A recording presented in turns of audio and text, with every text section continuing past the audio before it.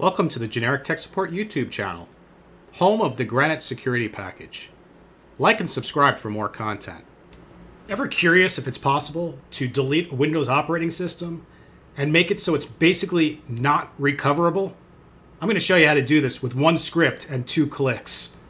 As with everything, the scripts in this video are in the Generic Tech Support website. But let's jump into the actual script. First thing we're going to do is we're going to set the data so it's unreadable. So we're going to encrypt it with BitLocker. Then we're going to wait 30 seconds. And after the 30-second timeout period, we're going to take the VSS admin and delete all the shadow copies, which is basically the system's ability to do a system restore, as well as any kind of snapshotting for the actual desktop itself to restore or recover the data.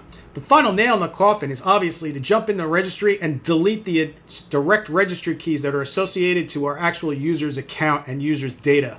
In order to fix Windows at that point, you're literally going to have to pop an ISO file onto a thumb drive, plug it in, and boot off the thumb drive and reinstall it as a brand new Windows operating system. Alright guys, so I modified the script slightly just because I wanted to remove the timeout, because I have absolutely no desire to roll the system back after I run it. I have alternative methods to doing that. So let's run this script. We're just going to right-click on this thing and do Run as Administrator and choose Yes. We're going to encrypt the drive. After we encrypt the drive, we're going to delete all the shadow copy restore points. Then we're going to take ownership and attempt to delete every file in all directories listed. Once that script is done, we're going to right-click. We're going to left-click. We're going to click on Start Menu. We're going to notice it does nothing. None of this stuff does anything anymore. Can't get into anything. Nothing will open because the OS at this point is wrecked.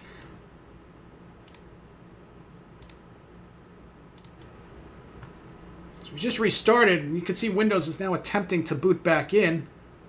There we go, blue screen of death. There you go, we can see it again through another blue screen of death. And it's just going to do this loop over and over and over again until there we go, attempting to prepare automatic repairing. And it's just not going to work. It's just going to throw an error that it doesn't have access to actually repair the directory, or that the directory cannot be fixed or cannot be recovered.